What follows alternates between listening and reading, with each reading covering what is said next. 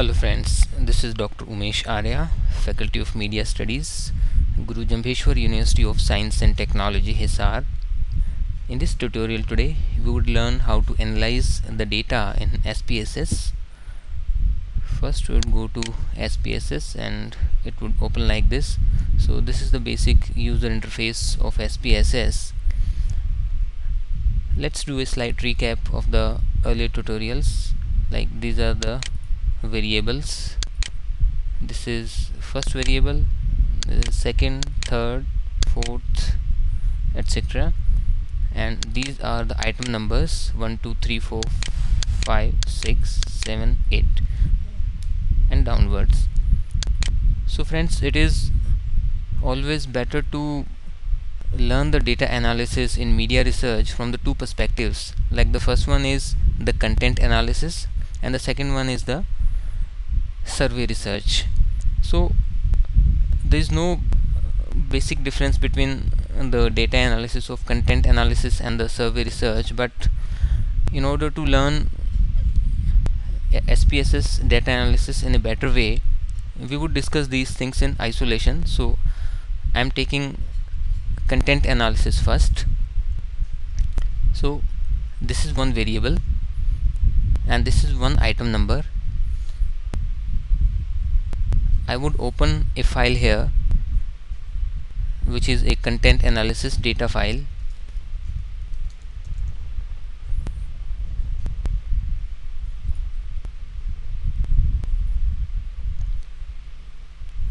Okay,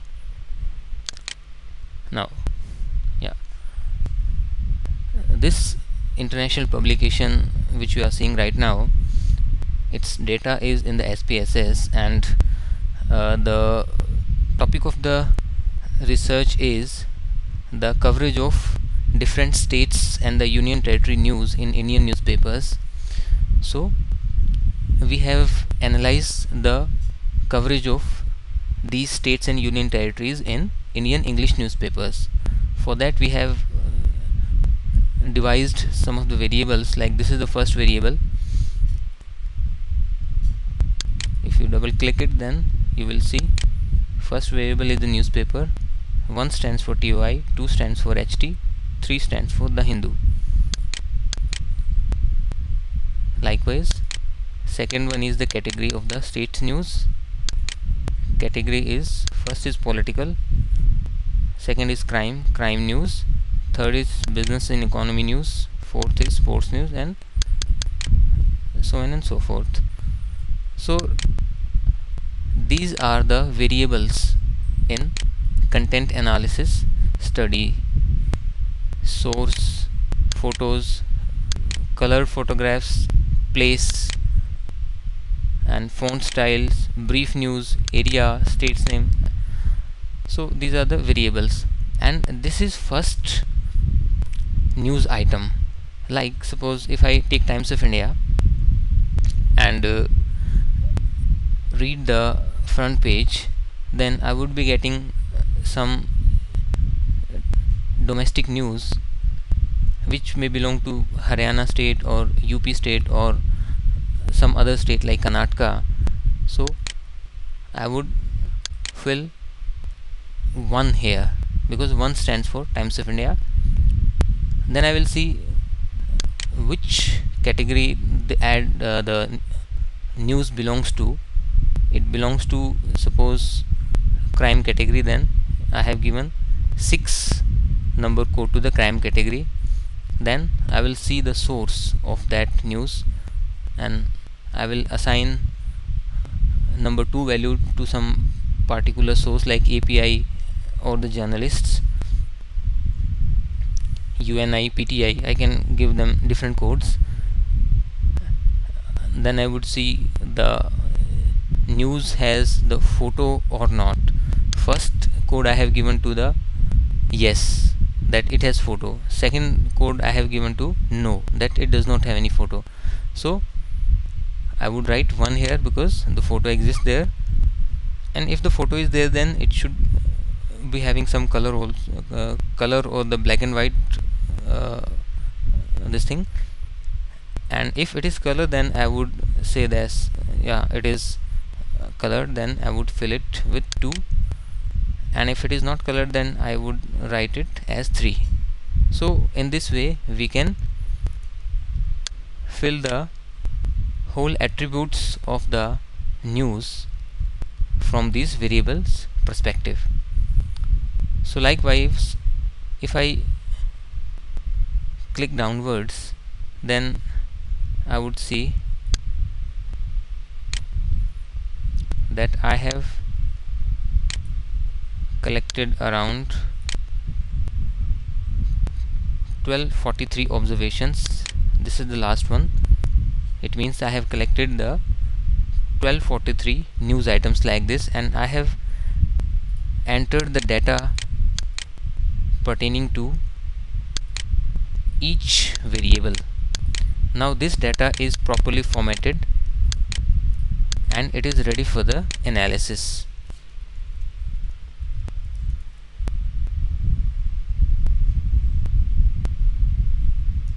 Okay, once this data is fed into SPSS in the number form, then we would click this and it will show the labels associated with these numbers. It is a toggle command. It will switch over between the numbers and the text. Like first number I had given to the Times of India, it is showing the Times of India now. So the data is now ready for analysis. We would run a basic descriptive analysis. We would go to statistics, summarize, then frequencies. When I click this frequencies, then all these variables like newspaper, category, source, photo, colors, they are present in the left window in an alphabetical order. Like this is alphabetical order A, B, C, D. This order is different from the order of variables here. So we go to newspaper first, and we would take this variable on the right side of the window to be analyzed. In the this is the 7.5 version of SPSS, which does not have any facility of categorizing the variables according to the sequence in the SPSS data file. But in the higher versions like 15 or 16, then you have this facility. Then you can either categorize them according to the alphabetical order, or you can categorize it according to the data files sequence. So first we want to analyze the newspaper, then its category, and then source. Like all these variables we can collectively select also and put them on the right side so that analysis can be done. Then we would be clicking the format, like we want the format in the descending counts so that the analysis is easier. Then we would be requiring some charts for this, bar charts we would be requiring this, and that should be in the percentage form. And then we would be clicking this continue and then OK. Now see what happens. It is analyzing. Yeah, it is ready. Like this is the frequency table. It says the Hindu has got 501 news items out of 1243, and which makes the percentage of 40.3. Times of India, it got 392 news items and the percentage is 31.5. HT is 350 with a percentage of 28.2. Like this was a numerical percentage, and in order to better describe the data, it has made this bar chart of the frequency of these newspapers. So see, Hindu's bar is the longest. It means it has got the maximum news items, followed by TUI and the HT. So you remember that we clicked that descending counts box, and only because of that we got this descending sequence, like the higher ones the first, then the second, then the third. Now the value is missing on these bars. We would double click it, and then we would click these standard, apply all, and then, and this is, now it is clear that the Hindu got 40% of the share, TUI got the 32% share, HT got 28% share. Like different categories of news items are there. This is the table. Like political news, they got 21.2%, crime got 20%, others got 15%, legal news got 15%, and development issues related news, they got 6.8% share, and this makes 100.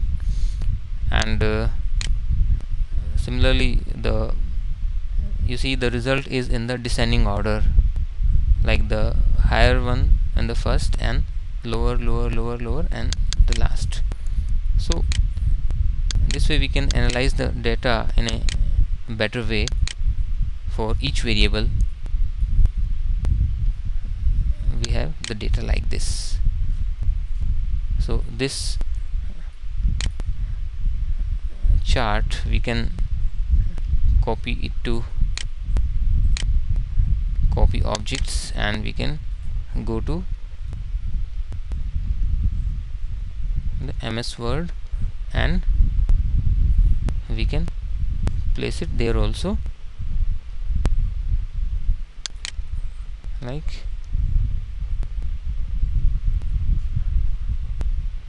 yeah, this is ready. Now we can start its interpretation. Hindu got the maximum share of 40%, followed by TUI, ST, etc. Right. So friends, this was the frequency analysis of the content analysis, and we would close this.